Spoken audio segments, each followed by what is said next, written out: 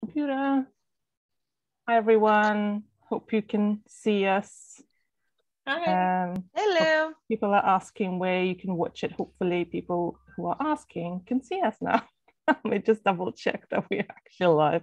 Every single time we go live, we have this thing. Yes, just leave a little comment saying hello. Yay! Oh. Say hi in the group if you're watching, and tell us where you're watching from as well. That'll be fun. So we're going to keep an eye on comments, and as we're talking, if any questions come up about what we're talking about, pop them in the comments as well.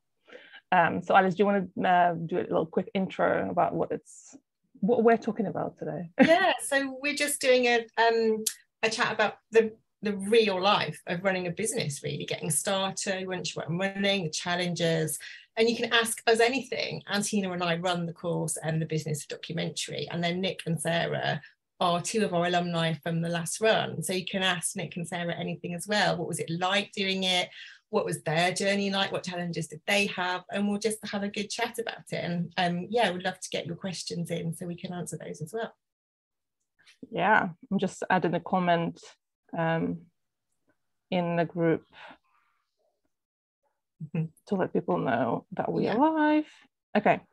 So we kind of miss our Zooms, because one part of the course is we do regular Zooms where we all get together and do Q&As and share the work, and we do really hands-on feedback, don't we? And this is the first time since the course finished that we've seen you both on Zoom, so it's nice to see your face. Yeah, how are you doing, ladies?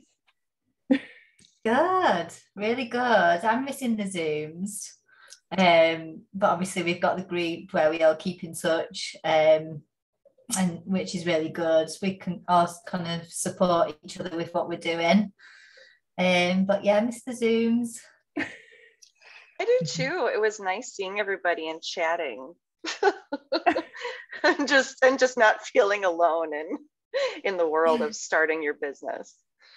But yes, the Facebook group is still very nice. So I think that's a really challenging thing when you start a business, particularly if you've gone from maybe working in an office, or if you haven't had a job, if you've just been like in a community. Suddenly you're spending a bit of time with your camera in front of people in families' homes, chatting to them. But the vast majority of the time, and that's something we get into a lot in the course, isn't it? How much of your time you're actually spending alone, sitting at your desk. And when you've got things to figure out or problems to solve, that can be really difficult, can't it? So I think learning with other people in a group environment is, I always found that one of the best things about doing courses way back. Yeah, and still to this day, I often feel like, I need to chat to, my buddies, or have a question, or have this difficult client that I don't know what to deal with, and who is better to ask than, people you've spent several months learning together with, right?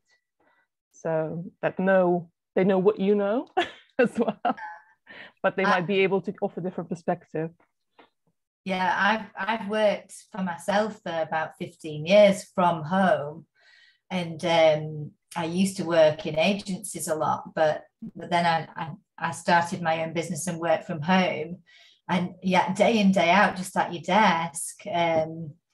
And then recently doing the courses, it's just been really nice to actually get advice on business, and not just have myself or my partner to ask, like, what do you think of this?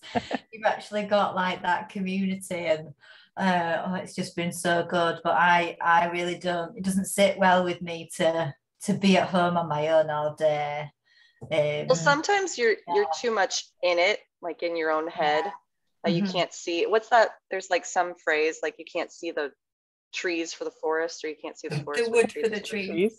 Yeah, that, sure. You knew what it was. Got it. Yeah, sometimes you're just too much in it. You just can't like see outside of it, and it's nice to chat with other people to figure out like what the heck is going on, and then just have this like, oh yeah, duh, okay. Also that accountability as well, like, oh yes, yeah, you guys were so good at that. I mean, I'm a competitive person. So to know that, like, oh shoot, that's coming up, I really need to finish this like branding profile, or I need to like figure out my big scary number for finances or whatever. It's like everyone else is going to be doing it, so I have to do it too. I just have to like sit down and do it and figure it out and finally get this done. And then it was really gratifying to have it done. So yeah, you guys were showing us your big folders, weren't you, earlier, just before we went live? This is the information. They are all like model students.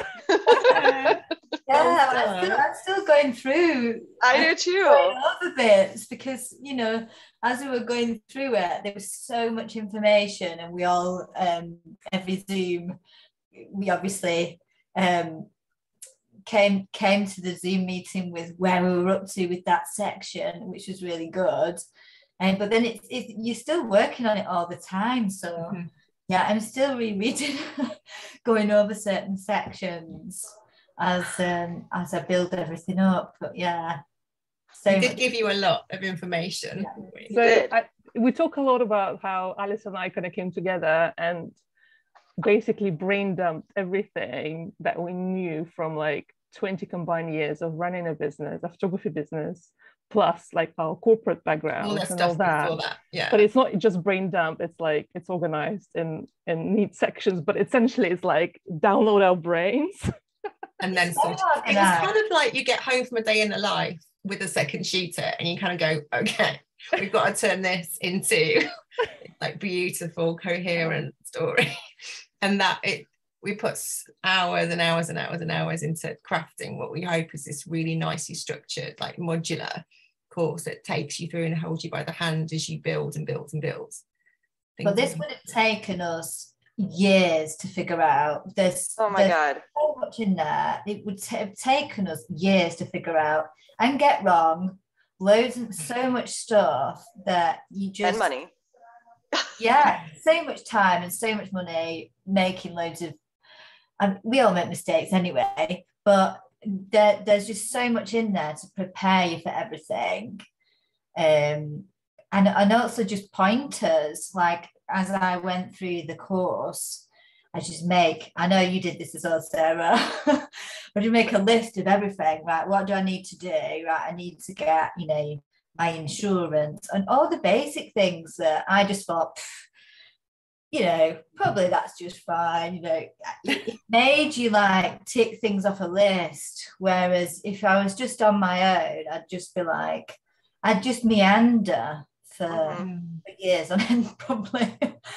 But yeah, it was really good for creating that, right? What do I need to do? And when do I need to do that for? And creating your own like little deadlines. I think like starting, same with you, Nick, I think like starting a business, there's like so many things to do that you just get so overwhelmed and then you just don't do it. So it's like, I have to do marketing. I have to figure out how much to price. I have to find people to like even get my portfolio built. I have to figure out like, the insurance and all that jazz. And then it's like, this is too much. I'm just going to sit in the corner and cry a little bit and not do any of it. It was a bit like that, wasn't it? And it was just that whole thing, like, I think it was Alice kept saying, done is better than perfect. So I just thinking, just do, like, instead of looking at the whole thing, just do one thing today. Set up the contracts, set up the backup or something, and then you can just go, I've done that, now what's next? And then, because there is so much to do and so much to think about. But I think one of the earliest parts of content, we call it the boring stuff, because it really is boring. Sorting out, I mean, I've been geeky about running businesses. When I was a kid, I had like pretend businesses. I love the whole aspect of it. But yes, it's boring getting insurance, getting contracts, sorting out backup, blah, blah, blah, blah, blah. Privacy policies, all that. That's not what we go into business for.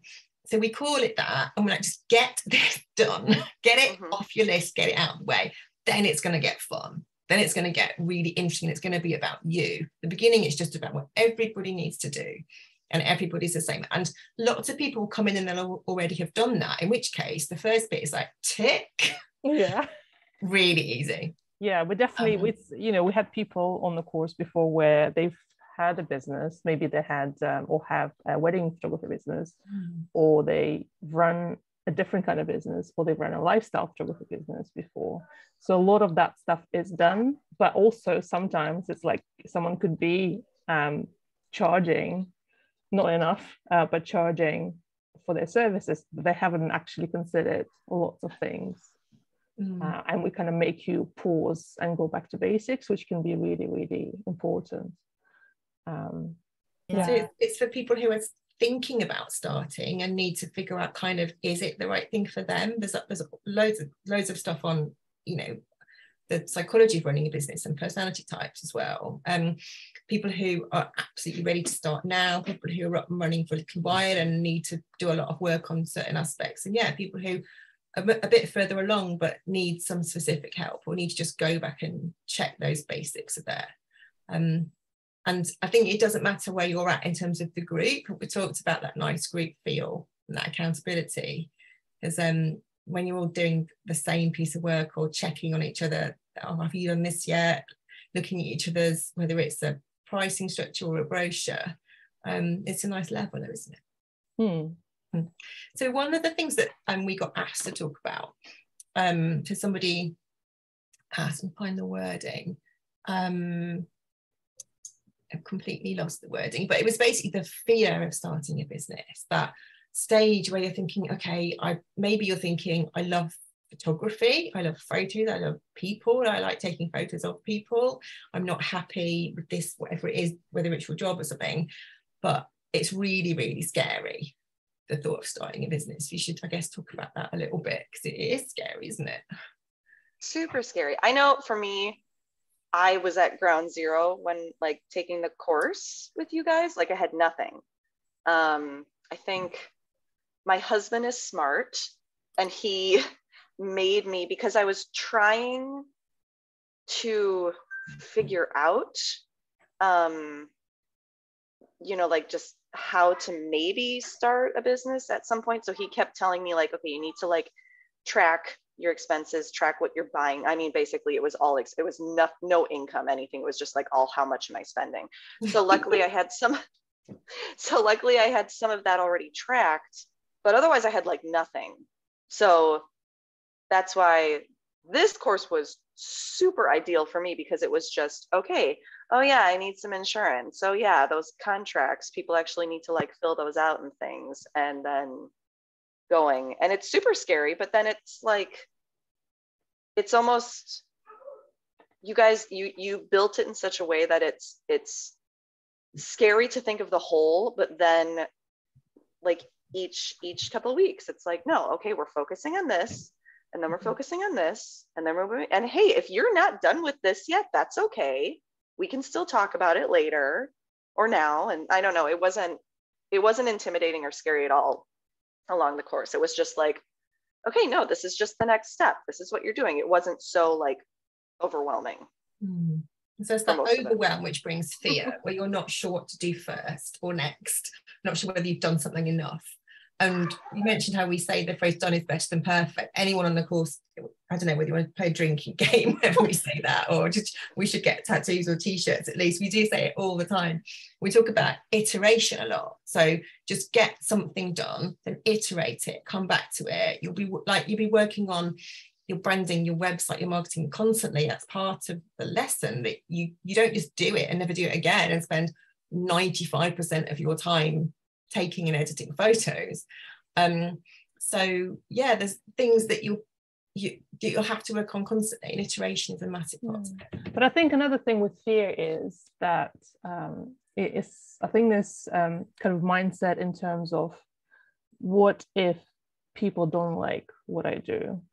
And it's that fear of judgment, from potential people who might or might not hire you, and that as if it's reflection of your worth as a photographer or your talent. And also the fear of, what was my friends and family going to think? Am I going to think I'm too full of myself? Are they going to think I'm like charging so much that it's ridiculous? I'll tell you now, like none of my friends can afford me. None of my family can afford me. It's fine. That's not my client. Do you really want to photograph them anyway? Equally, I photograph my best friends and I don't ask for anything because I think it's cool.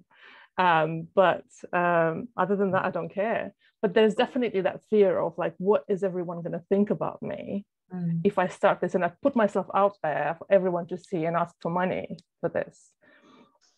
So that's definitely something that can be scary, and you can work on that. But also, like, I would say, just do it. Don't think about what people think about you. You want to do it, you do it. Yeah. I think it's Alice, oops, sorry. I was just going to quick say, it's like rooted in a fear of failure, isn't it? Yeah. But the fear of failure, when you think about connecting that to not having even tried to achieve something, and you think about how that's a bigger failure, if you just kind of have a word with yourself about what you're really scared of, because I get scared of failure all the time, but I do acknowledge that I'm more scared of not even trying. I'm more cross with myself if I haven't even had a go. So that can sometimes help get yourself sort of over that line. Sorry. I think sometimes as well that fear can sort of like power you through, can't it? Because with my graphic design business that I also have, I'm still 15 years on now, still think people are like still asking me to do this, you know. I still don't feel like I think that powers you through, and like it makes you work harder for it in a way. And it's almost like that fear like becomes like a driver to just like get better, improve, research, learn new things, and it's just sort of like, for me, I kind of need that little fear. Yeah. I read somewhere, and I can't remember what the source is, but the chemical reaction in our body of fear and excitement is very, very similar. So sometimes we read it as fear, but actually it's excitement. And if you reframe that and go, I'm actually excited to do this, I'm excited to try it. So what if I fail? Maybe I succeed, but actually, fear of failure, as Alice mentioned, there's also fear of success. And I actually struggle with that, the fear of success. Like, what if I actually succeed and then everyone will see my work and, oh my God, then I have to like sort of perform to expectations of people all of a sudden, that can be scary too, but you just have to keep going. I think the other thing that where the fear comes in is fear of all those bits of running a business, like, oh my God, I've got to get so many clients. I have no idea how many. I've got to get loads of clients. I've got to get money from them. I'm going to need to buy stuff. How much money is it going to cost? I don't know. It's scary where you don't know where you're at and you don't know what you've got to do. So what this process will get you to is where okay, I need to earn this from this many people in this much time. It's going to take me this long to do this. I need to spend this much on this. I'm going to have this left over. It's numbers. It's just like numbers and spreadsheets. And there's nothing emotional about that once you know the information.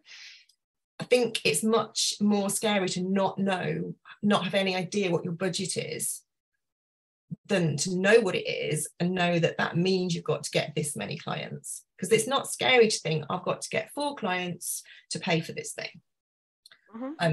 Or maybe it's a little bit, but compare that to the feeling of, I don't know what I'm doing. To me, that's terrifying. No, Alice, you said, I remember like towards the endish of our course, you said to Nick, and Nick and I have spoken about like both of us are actually introverts, and it's like scary just putting ourselves out there and like talking to here. Isn't that funny? Like, why are we here? I'm an introvert too. So. Okay. I have to go and sit in a dark room afterwards. I'm gonna have to take a nap and lay down. It's fine. No, but you had said, because Nick, you were saying like, oh, I'm scared of, what if people don't hire me or something? And Alice, you were like, Alice, you said something like, well, what happens if you don't launch? I think that's what it was. It was like when you were launching, Nick, and you were like, I'm just really nervous about like the soft launch or launching. And yeah, Alice, you were like, what happens if you don't launch? And you're like, I don't have any clients. And you're like, do you have clients now? No. Okay, so you might as well just do it and then see what happens. Like there's no need you know, to just kind of like sit in the corner and be scared, because you're making the same amount of money by not launching and sitting there quiet, or launching and nobody hiring you, but at least you tried. I don't know. It's that feel the fear and do it anyway thing. And I'm the biggest wuss. I'm such a wuss. But I think that it's just the other side of having pushed yourself is so much more comfortable than sitting there in fear, not pushing yourself. It's just more comfortable and it brings results. And I think the other thing I want to say about putting yourself out there and everything that goes with that, like whether your friends are going to see you launch a business that maybe doesn't go, like I used to be really worried about appearing to be on social media at prime time Saturday morning shoot time in case my friends thought I didn't have a booking. You know, that was one of the things I was really nervous about. People don't care. No one sees their own lives to think about. They've got all their own neuroses to go over and over in their own heads. They're not looking at you and what you're doing half as much as you think they are. Absolutely. It's like wearing a bathing suit. It's like wearing a bathing suit in public. Yeah. Nobody really cares what you look like. No. They're worried about what they look like. So you can just wear whatever the hell you want to. Exactly. So do your business however you want to. Nobody cares. Yeah. I just want to read a couple of comments. So Charlene is saying, so true, my husband was mortified by my pricing, but he's not my ideal client. So we talked a lot about that. And then Elika is saying hi. Hi, Elika. So Elika was on our last run as well. Elika's from Estonia, and she's done really cool stuff as well. Yeah. That she launched. So go check her work out. Go check her work out. Elika Hunt, really amazing work. Great exhibition. I'm losing all the comments. The Facebook is doing something really funny where I have to click back to live chat all the time. So yeah, that's what I'm not. Oh, right, thank you. There we go. Thanks. I'm going in and out the whole time. Yeah. So, but actually, now that we're talking about that, another question that we had was, running a business, a documentary family photography business in a country where documentary family photography is unknown, and was Elika's situation exactly, where she's like, I don't know anyone else who does that. I can't remember if you mentioned Elika's in Estonia. Yeah. So we've had people from Estonia. We had someone from Italy as well, didn't we? Yeah. Where it's kind of like, we always say how the States, where Sarah is from, are kind of like it's early. And it's really early. I was like, thank you for coming at 7 a.m. Australia, yeah. But I mean, like in the States, you kind of start trends, or not trends, things often first become popular in America, then they kind of transition over to Australia, UK, and Europe often trails behind. Well, that's the wrong way to put it, but it seems to be in photography related like that. But the advantage of being the first one to do this in your country is that then you become market leader. If you're the only one in a small country or in your town, in your city, offering this kind of service, means that people really want it will come to you, and it'll be a no-brainer. There's no competition. But it's basically so just turning like a weakness into an opportunity. Yeah. We get really geeky. We do SWOT analysis in the course as well. And we're looking at all the things in the context of your business that can impact on it, whether it's a strength, weakness, opportunity, or threat, and turning that around into things you can actually go and do yourself, push your business forward.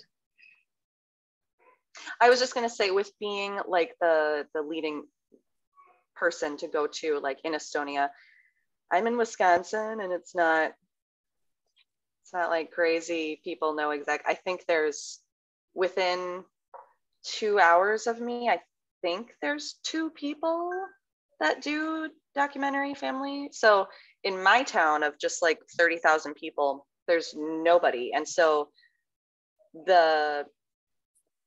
not problem, but like the challenge that I've come across is to educate people on what it is. And it's kind of fun because people are like, oh wait, what, this is a thing? And it's like, yeah, it's a thing and I can do it for you. But same with, not as similar as like a whole country, but it also can be challenging in a smaller town where you don't have that knowledge yet either. Mm-hmm. Or if there's another person down the road doing the same thing, how do you differentiate what makes you? And I think one thing that's nice is we take everybody's individual circumstances into account. And sometimes we go away and do a little bit of extra research on particular countries, and it's not just one size fits all for everybody, is it? No, for sure. And it may be, you know, the different circumstances where, you know, if someone needs to book 50 sessions a year from the get-go because that's the only income source, we might tailor advice to that and say, you know, you might, you know, consider doing this, this, and this, as opposed to someone who can do a slow burn and kind of build up very slowly. It's all so different for everyone, and we're definitely on hand. It's not just like we give you a download and go struggle on your own. We're actually talking and asking questions and thinking about it even between the Zoom calls. Alice and I often will message each other, what do you think like we should do? What do you think this person should do? How can we research? Maybe can help them research their market.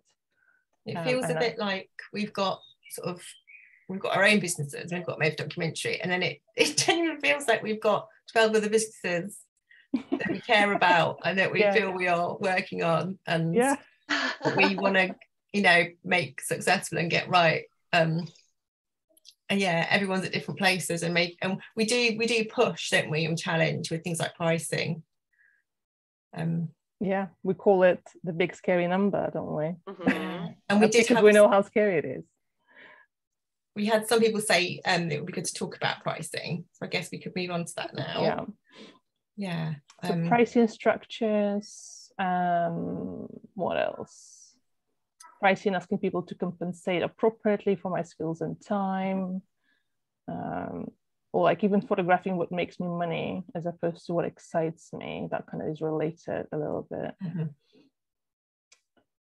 So we have like whole 3 modules, right? That's sort of related to pricing. Start with running your numbers, which is what Sarah was talking about earlier, where you kind of take and track every little thing, every little Lightroom preset, a photography bag, a website domain, books, courses that you purchase, and you figure out how much it actually costs you to run a business. And it's often more, I mean, for people that don't track it already, which is, you know, I think most people, there's more going out than you think there is. And we'll get you to the point where you have budgets for it all. Yeah. Which just takes the spinner away. I have never tracked anything with my business in 15 years, and I've totally reevaluated everything now. And I've got the spreadsheets, and I've got such a, I can just pinpoint, you know, how much I'm spending. It's just brilliant. The pricing thing is just, it's just incredible. Like the way that you do it is completely tailored to each individual person, and you have your own numbers. And then once you've done all this work, you can't really argue with those numbers. Yes. Those numbers make sense. Numbers don't lie. Numbers don't lie. The numbers don't lie, and then it makes you sort of committed to those numbers then, because they come from a place of sort of research and sort of...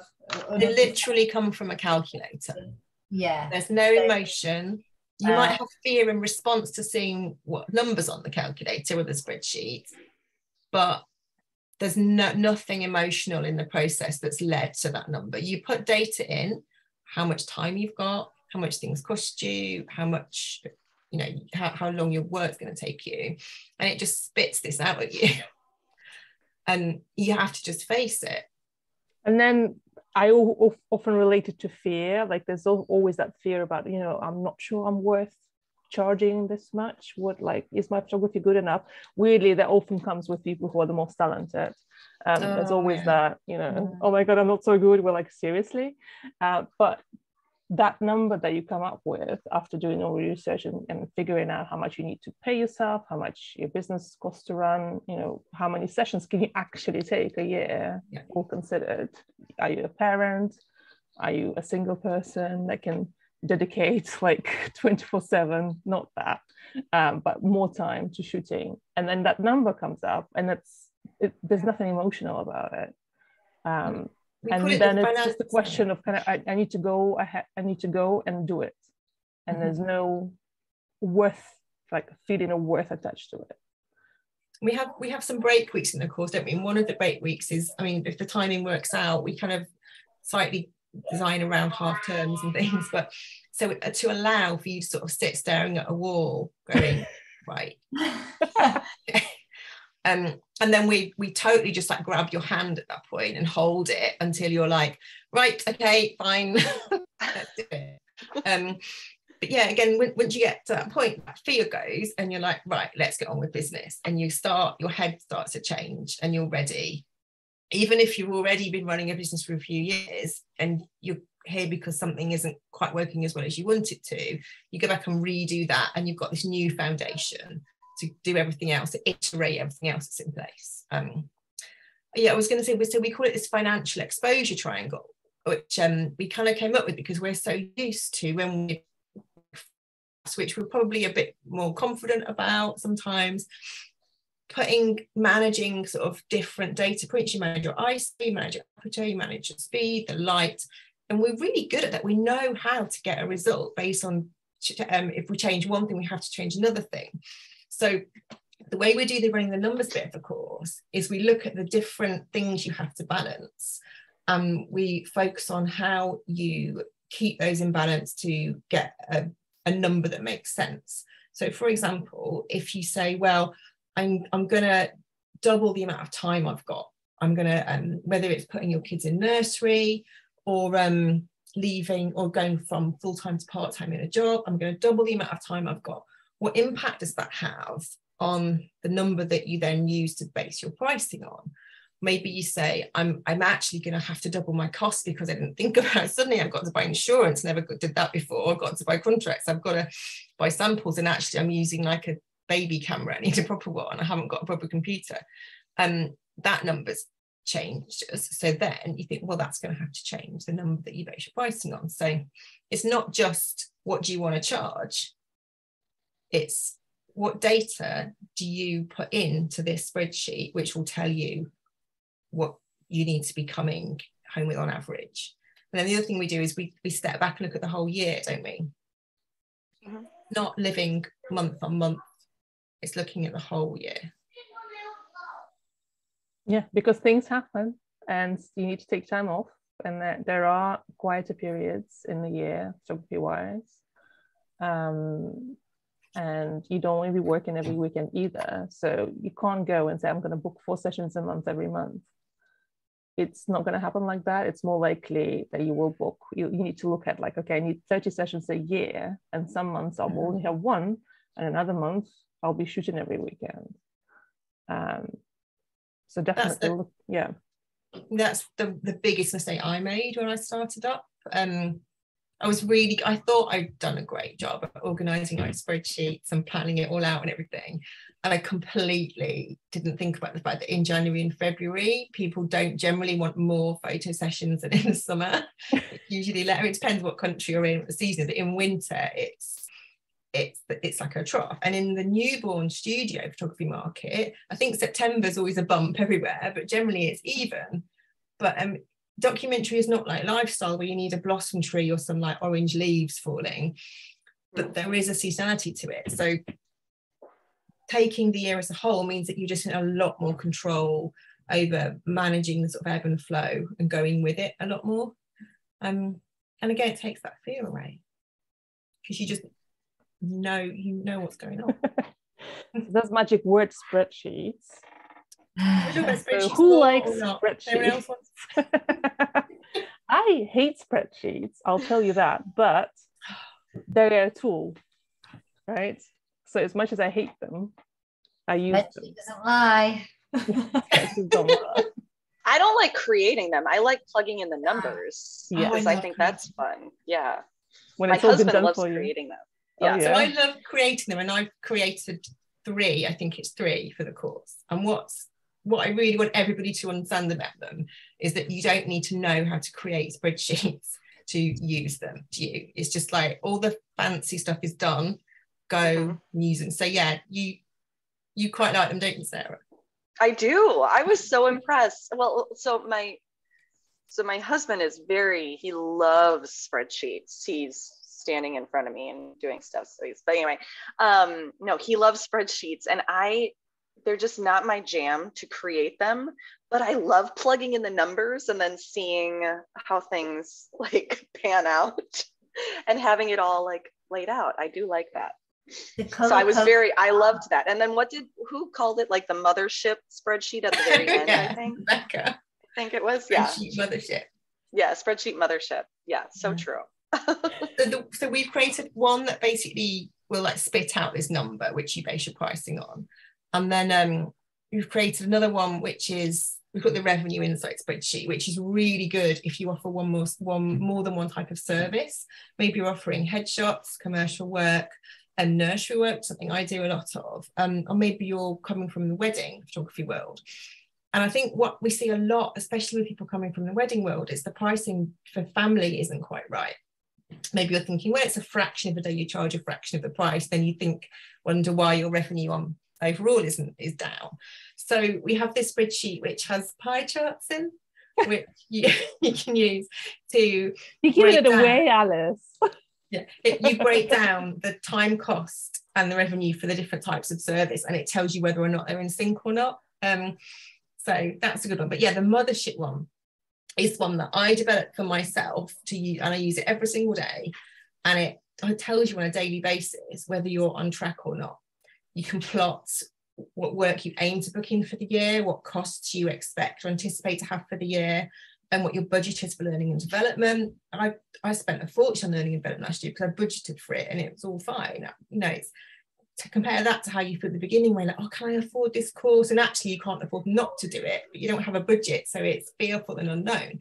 So this spreadsheet tells me where I'm at every single day, and I just need to put a few numbers in because it all does it for you. And if you don't want to use it, that's absolutely fine. But it's one of those things that if you think you can and you get a lot out of it, then hopefully it's making a big difference. I just want to read a comment from Nicole. She says, I love hearing that I'm not alone in my fears. I'm very introverted and this is scary. But from hearing you all, I'm realizing that maybe I'll never feel completely ready. Yeah. I think you never feel ready though. Like I often feel not ready, like when I do new things, and I've been doing this for a very long time now. When I try something new. I think it's like having kids. So many people in this business have had kids, because that's kind of where you get that eye from, isn't it? You know, no, if you wait till you're ready to have kids, like you'll never have kids. You know, the human race will just grind to a halt. And then you realise that it was fine, because you don't get ready until you've got them. Nobody can prepare you for having kids apart from your actual own kids, who are different to the other person's kids who told you, oh, it's going to be like this. So you sometimes need to just take that leap, start your business, and then you learn how to kind of like swim or fly or whatever it is. I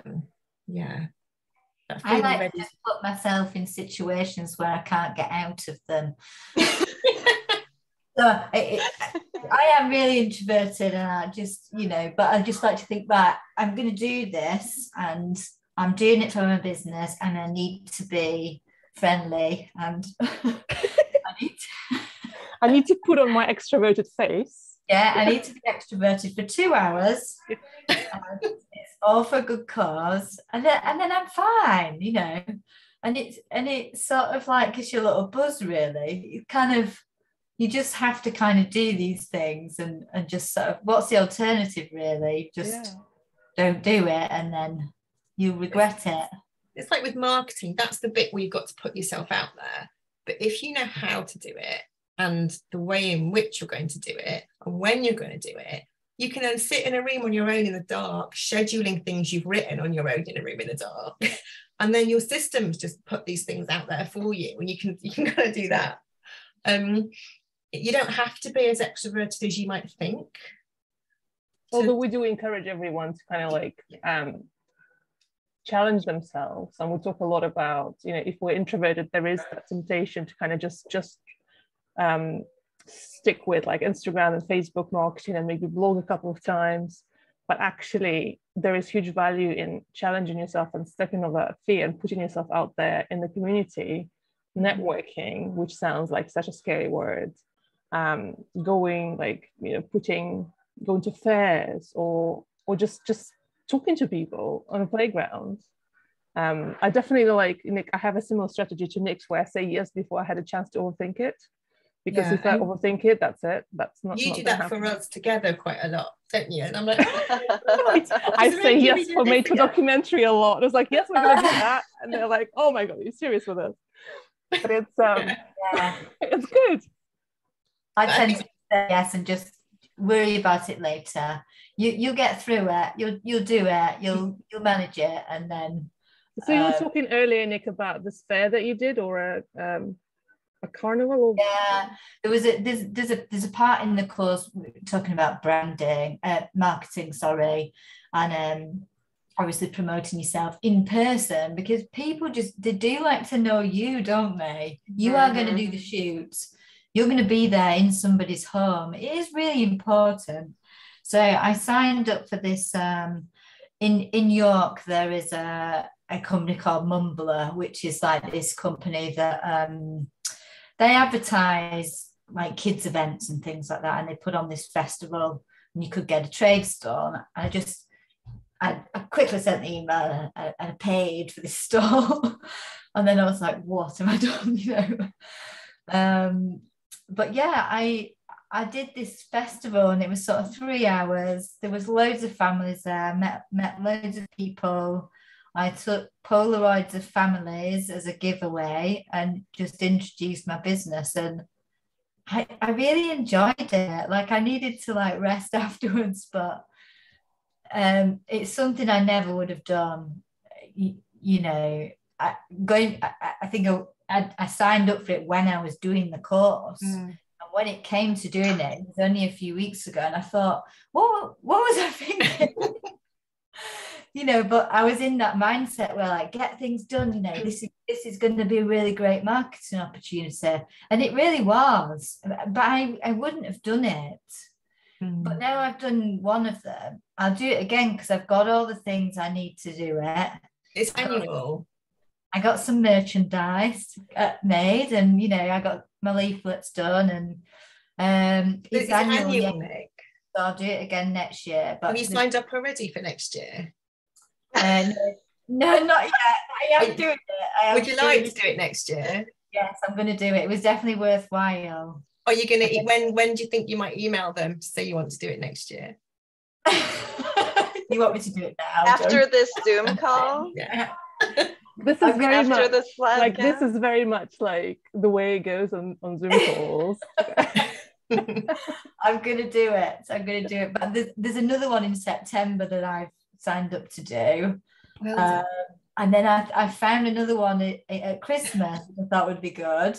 So now I've done it once, I just think, yeah, you know, it was full on, like, because it was, my partner came with me just to manage, you know, there was actually a queue of people at one point, and I was like, and he was like managing the queue, telling them all about Family Documentary. Brilliant.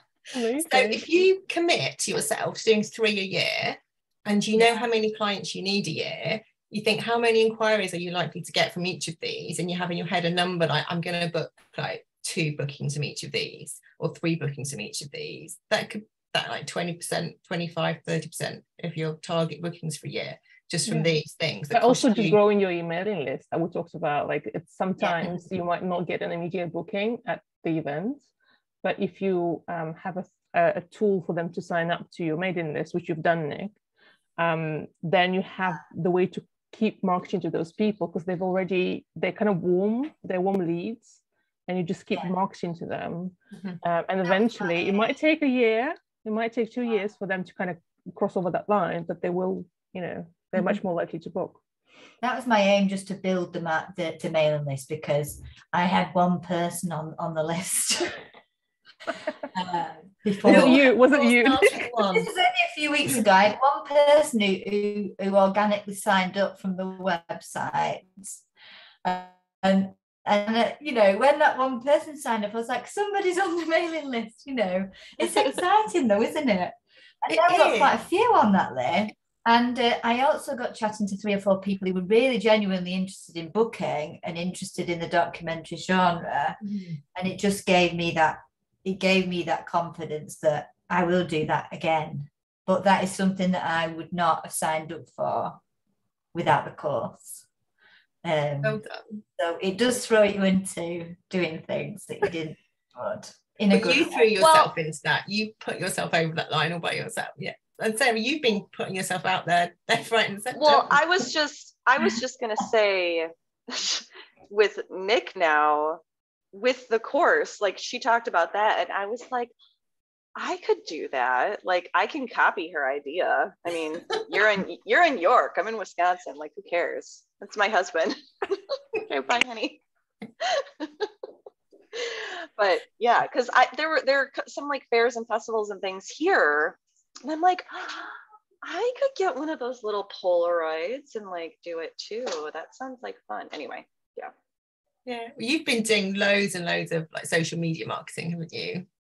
Yeah, I've actually not done a very good job in the last like week or two with children and whatnot and summer and things. I have a list of things I need to get done in the next like 2 days before we go on a trip. But yeah, that's been working pretty well, just because I had said earlier, just kind of like educating people on what family documentary photography is. It's been kind of a nice way to show people like, hey, this is what I'm talking about. This is what you need, because I'm telling you need it.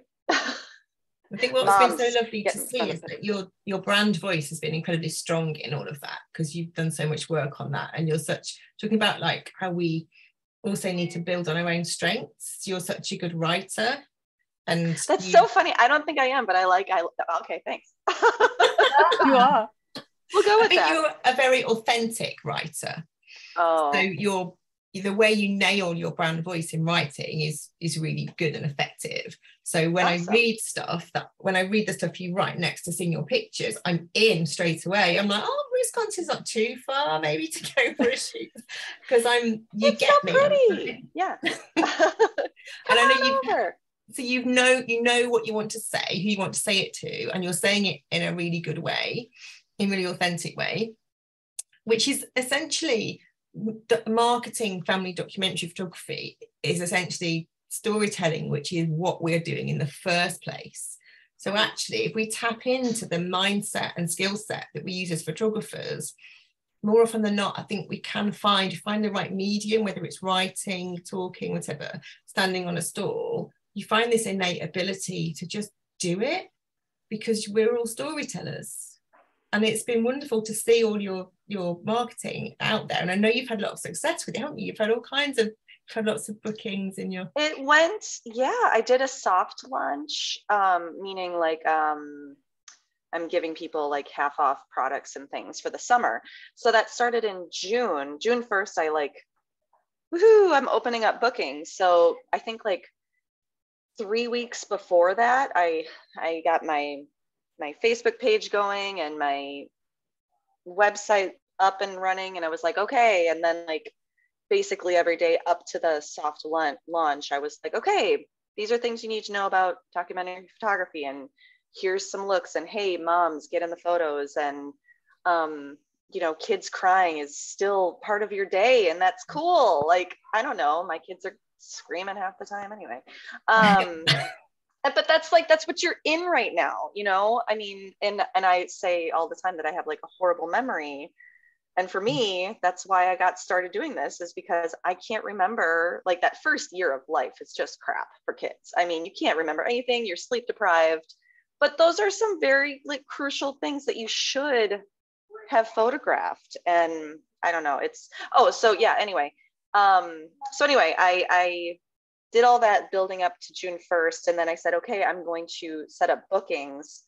And what I did for myself is I laid out a calendar. I have a desk, like big calendar, and I went through the dates that I wanted to book, not like, hey, everybody, pick a date. I was like, nope, these are the days that I'm free.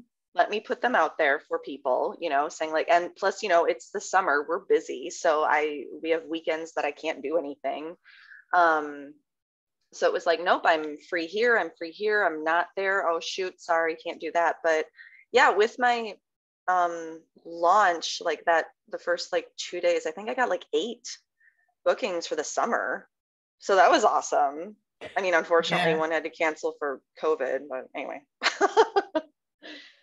It is what it is. That's really cool. That's really cool. And I definitely, like, I was watching you launch and writing all those posts, as I was saying, like, it's really resonated.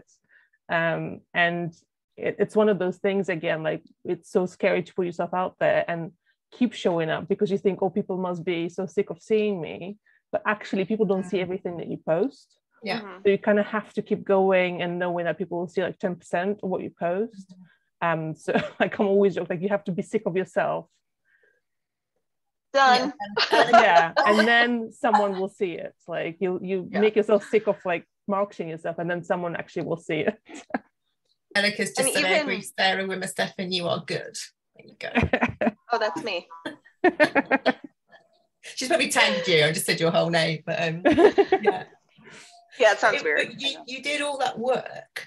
And I think one of the things we really try and get across in the beginning is there's so much work to do behind the scenes that people don't see that. They just see this flurry of posts that totally they don't see all of it. They see some of it. But the work behind the scenes is huge. And going back to financial planning and working out your numbers, we really work on that with capacity, don't we? So that you ideally put yourself in a situation where you've got some time to do that, instead of thinking I've got no time for that. Make time, right? You're running a business. It's not, you can't just click your fingers and pause, like I said earlier, pause time to catch up. You've got to face up to the fact that running a business is back office as well as front and client, client centric. You've got all this work to do behind the scenes. It takes a ton of time. You put so much work in and you got the results. Well done. What I love, you guys kind of told us about this at the beginning of the course, is just like the like batch processing things, or not even processing, but just like sitting down, because you need to be in the mindset to write things. You need to be in the mindset to do marketing or whatever. So it's like, I really, for some reason, I had never thought, oh, I should sit down and write 5 things out for the next, like week or whatever for Facebook or whatnot. And then that's done. Then I don't have to do it every day. Or I need to go through my calendar, like, Monday morning, do this, and then blah, blah, blah. That was like, oh yeah, it's my business. I can set this up so it's like successful and like organized. Yeah, like organized, for sure. We actually came up in a conversation yesterday with someone that we humans are not built for parallel processing. We talk about it in the course. That's why we encourage people to batch. Even your like computer, if you have a bazillion things open, your computer will slow down. Human brain can't even do like 10 tabs at the time. So you really need to focus on one thing at a time. Multitasking is so overrated, and we are good at this as parents, but it's not necessarily the best use of our resources. You don't run your business like you parent. No. It depends on how you parent. It depends. Totally, but I think I'm a bit better at one than the other most of the time. I literally threw a bagel at my kids earlier. So they're like, we're hungry. I'm like, I'm on a call. Take a bagel. And we've got a comment from Nicole Moss says, it's been so fun watching you launch, Sarah. You make it look so easy. And Jennifer, hi Jennifer, says, I'm not going to do that. You are motivating. Thank you. And we've got a question from Magdalena. Do you use a CRM tool to manage clients? That's customer record management tool. We cover that, don't we? We cover whether or not to use it, and one of the big things in the early stages is personality type and knowing yourself and being your own manager. Personally, I don't use one because I'm all right with spreadsheets, and because she uses spreadsheets. But if you are not that person, you'll know if you need one. Yeah, so I use a CRM. I use. Say it again. So we recommend light blue, and we recommend light blue, and we have a discount just for students if you're new to light blue to try it out. But we have a discount for contracts as well. UK-based contract company. We must say it's UK-based. No, that's Which one is? I can't remember. No, let's not lie. Yes, UK-based. That's right. Sorry. Yes, it can be adapted, but we don't want to give the impression it's international when it's not. But yes, so we recommend that if you need it, and with lots of the things that's in the boring stuff unit that we mentioned. Don't just think, I'll do it later. You're going to spend, just get it spent in the beginning and get it set up. And the time it will take to get your workflow embedded in something like that is, you do not have the time later on when you're spinning plates with 20 clients. Yeah, it's so easy when you have like a couple of clients. I remember when I first started, you remember everything. You remember at which stage every client is. It's so easy to keep track and not forget things. Once you can go in and there's marketing to do and there's shoots and clients and culling, it's so easy to forget to email or like to know when you're supposed to deliver a gallery.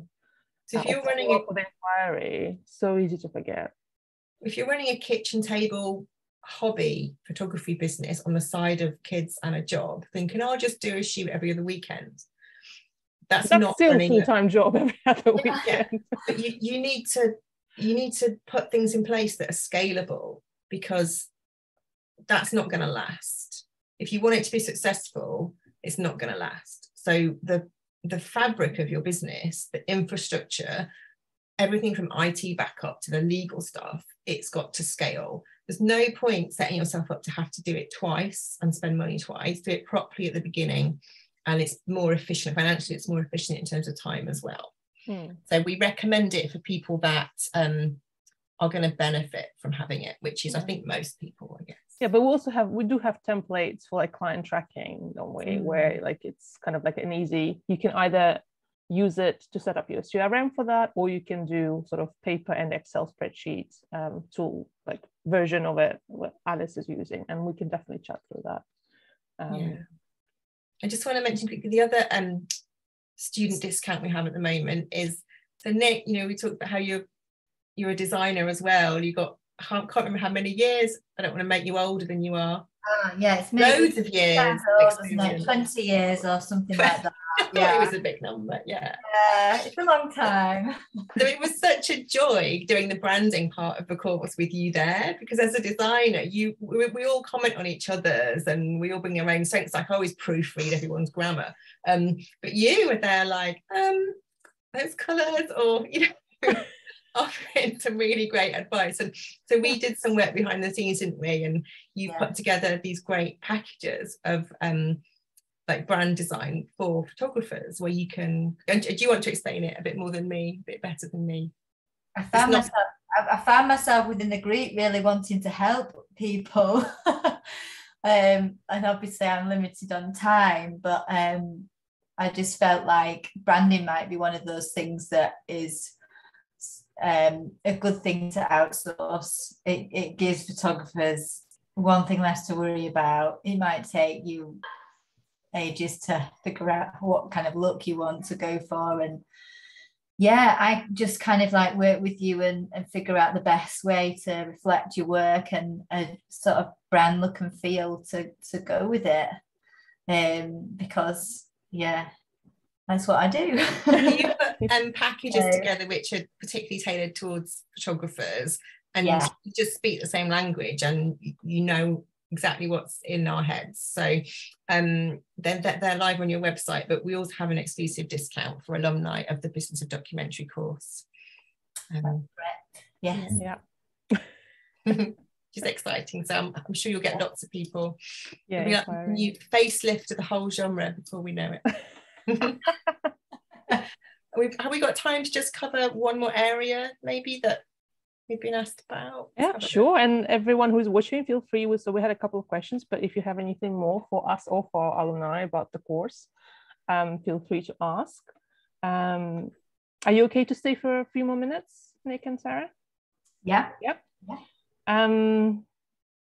should we talk about juggling business and creativity and sort of personal work? Yeah, that's a big thing, isn't it? And it's kind of related to this, shooting what you love for money versus like shooting something you don't love for money, and then having time to do personal work. So we had a couple of questions, and there was one question. It was, how do you balance like shooting what you love versus shooting what earns you money? And I guess the first thing that we both thought and said straight away was, if you love documentary, you can earn money from documentary. There is a market for it. There's a market for so many things. There's absolutely a market for this, and we can hold your hand through figuring all of that out for sure. But then sort of thinking aside to things that you might want to, that don't earn money, such as you maybe want to do some charity work for free, or you might want to do some travel photography, have an extended holiday, or do some personal projects, like things that are close to your heart. If you do what we said earlier, which is plan the year out as a whole, you can totally take that sort of thing into account. You can say, well, I want to take half of August off to travel to wherever to photograph sunsets or buildings or whatever. Plan around that. Go, okay, well, that means I can do slightly fewer shoots a year, so I need to earn a bit more from each one. So I need to then adjust what I was thinking of pricing and charge a bit more. So basically, your clients are paying for you to do that, which is exactly the same as anybody who works in employment in a big company who has a learning and development budget to go off and do courses or to go off and do strategy away days.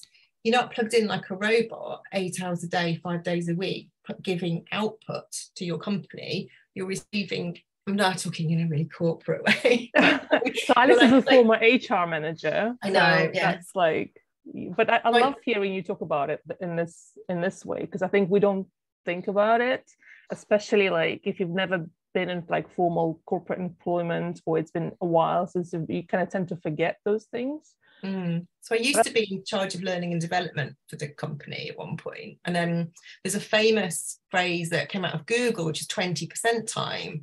It was almost a myth, really, like Google employees can have 20% time, meaning you can spend equivalent of 1 day a week learning. You can like sit in a hammock in this cool office full of Lego reading a book on coding, because you will go back to your desk and you'll be a better coder, even more interesting to your colleagues, and ultimately Google will have better output at the end. So it's a return on investment. You have to make these decisions for yourself running a business, and if you think you're going to be a better photographer in that moment where you're in front of a client because you've taken a week off and gone and done street photography, or gone and done architectural photography or landscape photography, or shot for free for a charity, or shot this interesting, like Nick, you follow an old gentleman around shooting him going bowling, who's now your best mate, that feeds your soul. And I bet you're a better photographer for clients because of that. Yeah, it's really difficult, isn't it, when you've got your business, to just actually forget that you still need a holiday, because you don't get, okay, you've got, so many days holiday a year. You don't have that. You've got to actually give that to yourself. You need a holiday, and you need work-based, you need to like work-based learning and development time. So a holiday without your camera, and maybe on a holiday with your camera. If you don't want it, you want a bit of it, you want a lot of it, just put some numbers in the mothership spreadsheet, and see what it says. Everybody's going to think I'm following somebody around. Oh, sorry. Come on, don't explain. Talk about it. It's a beautiful process. So cute. He's not got a restraining order, I don't think, has he? Yeah. No. It was my friend, a school mum, and I'd gone round to do some a portfolio shoot of her with her children, and then I met her next door neighbour. He was called Ron, and he said, "Do you want to take some pictures of me?" So I arranged to go another time, took some portraits of him in his house, ended up sort of starting to document him going to this bowling club with his friends, and it's become a project. That's the explanation. I'm not following somebody around. But that's one of my projects, and that's one of my off days. I might go down the bowling club and do a bit of sort of documenting, and they just let me in now. I'm just like, yeah, oh, she's here again, and they're all like, oh, make sure you get my good side, and they're all quite elderly, aren't they? They're like in their 80s or something. It's really, they're all sort of like in 80s, 90s, and they just go there to sort of like have a conversation. It's like a family, really. Oh, it sounds lovely. So I think lots of us sit at our desk thinking, I would love to do personal projects, but I haven't got time because I've got my parenting responsibilities and I've got my job. You can make time. You just have to make the numbers work. And that's how you can, I mean, the work-life balance, we do say it's a bit of a myth, really. It's all about a blend and an attempt to get some kind of balance. But it all just starts with doing a bit of planning and sort of forward thinking. And how lovely to sit at your desk busily editing, culling, knowing that in 3 months you've got 2 days off to go and hang out at the old people's home for their summer party, whatever it is, you know. Exactly. It makes us definitely better for our clients. It's so important as a creative business owner to be able to go away and do something that maybe not necessarily related to people, or like just do something wacky with like creative way, work with, I don't know, old photographs or photographing graphs, or I don't know, whatever. It's just like sitting at a desk in an office, when you work for someone thinking, we've got a team away day in a couple of weeks, we all get the day off and we go to that theme park, which genuinely happens in offices up and down the country. It's like we had our alumni visit to the Vivian Wyatt Gallery recently. That I was looking forward to that for because we planned it before we even told anyone. I know, sorry. We'll come to the Wisconsin Gallery one day, but just knowing that was in the diary, that's a great thing to look forward to, and we hope to do many more of those with our alumni. And we should probably wrap up now. I think we covered most of what so we didn't get to everything, most of what people sent us to talk about. And if things come up, if you're watching this on replay and things come up, do ask us. Just to mention that we have the enrollment to the Business of Documentary is open now. We only have 4 seats left on this run.